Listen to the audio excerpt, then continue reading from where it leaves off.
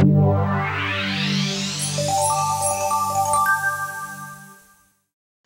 Tom. Hi, Peter. How are you today? I'm good. Tom is the Chief Executive Officer with iMinerals. And Tom, I have to admit, I didn't know much about your company before doing some research, and I'm really impressed.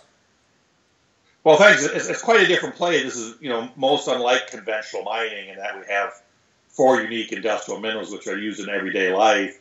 And so people are familiar with them, but they don't really recognize it because they're in products that you use every day but don't really know what the minerals go into. Right. I see your main product is quartz. So other than my bathroom countertop, what do I use quartz for in my everyday life?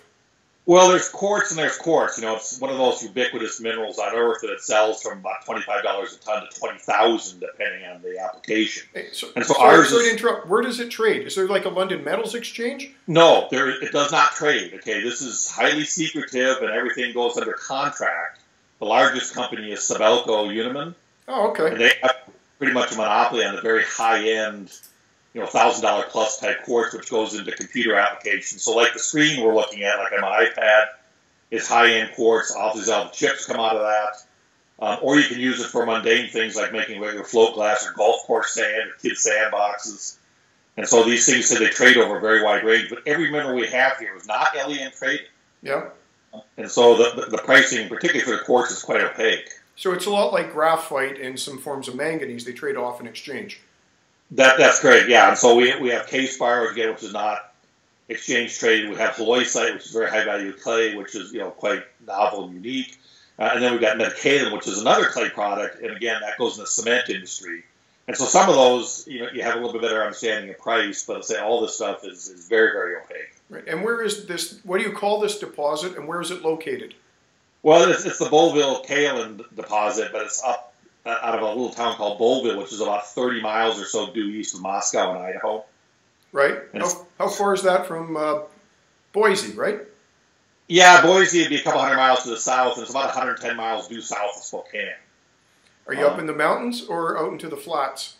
It's quasi-mountains, kind of hilly. It's up about 2,000 feet or so it's not true mountains. Okay, so to the best of my recollection, the largest quartz deposit in the world is in Poland. Are you anything like that deposit? No, this is a very unique deposit. So we have 4 minerals, but like I say, there's quartz and there's quartz. And so if you look at like U.S. Silica and some of the large guys here who make fracking sands or make, say lower-end quartz for plate glass, this is a more high-end quartz for more specialty type applications. So it's really for like LED lighting and solar glass and like computer screens and things of that nature. So it's a much higher quality product. So it must be high silica content or silicon. It's high silica, but there's actually several criteria. You don't want deleterious elements, and so it has very low iron and very low other minerals. And there's also the sizing of it, and there's also the fluidity, what viscosity is. And so actually quartz has quite a few specifications. These are minerals, not elements. Right. So they have chemistries. There are parallels to the graphite industry. Correct. Yes. Okay. What stage of the permitting are you at? Well, the permitting, we expect the final permitting here in about the next 2 weeks or so. You just got water, right?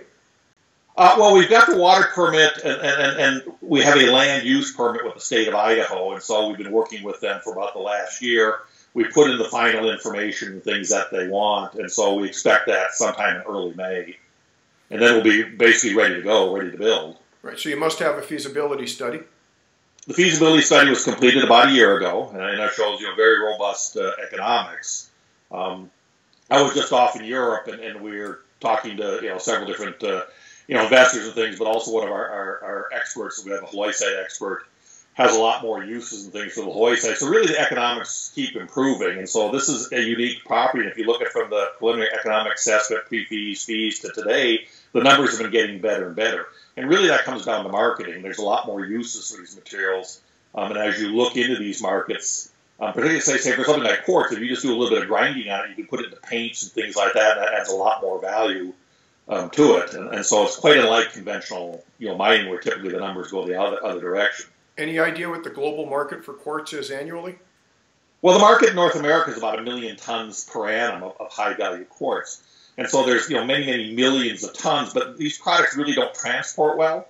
And that typically they go out bulk, they go out in 100-ton rail cars, or they go out in bulk bags. And so really you're looking at the marketing close to where the mine is. And so the only real transportable product is the Hawaii site. Because that sells for thousands of dollars a ton, that can be shipped in smaller quantities. And right now, the big market for that is in Germany. The feasibility must show a normalized run rate on those elements. Assuming full production capacity, what's your margin? Well, the margin is about 70%. This is very unlike conventional mining, where it's in a gold mine you're moving hundreds of millions of tons to make a small nugget. Here, 70% of what you mine is sold as product.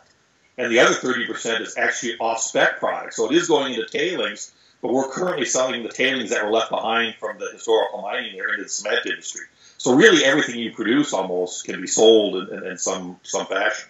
So there's surface rock, it's like aggregate used for construction?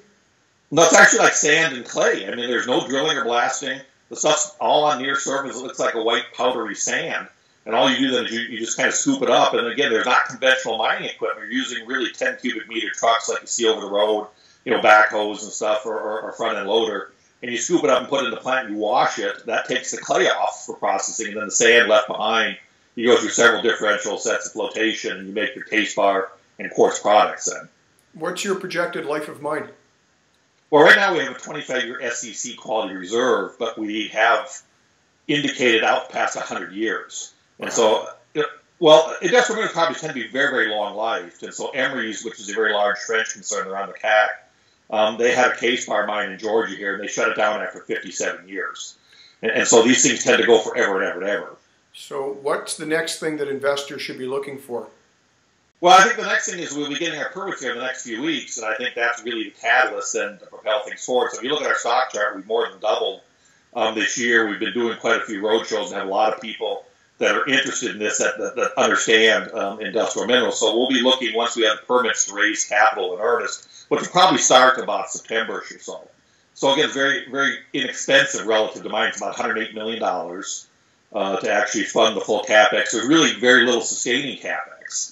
And so we'll be looking to raise that money and get a short time to build this, because there's no heavy foundations, crushing, grinding, things of that nature. It's about a 9 to 12 month engineering and then about a 9 to 12 month construction. So we're hoping then to be up and running here by summer of 2019. Fantastic. Can we check in again with you in a couple of months, see how we're doing? Yeah, positively. I say in the next few weeks, once we have our permits, I think when that announcement comes out, we'll be moving forward at light speed to get this up and running. There's a huge demand for these. Right now, there's no domestic case bar production. The Hawaii site has a lot of high-end pharmaceutical and medical applications. In fact, several press releases from Germany is this stuff is being used for diabetic wound care, highly successful. It can also be used for other types of wound care, functional fillers, gas filtration, many things. But it really looks exciting as to where we're going in this. Great. Look forward to chatting with you in a couple of months. Thanks for your time. No, thank you, Peter. Bye.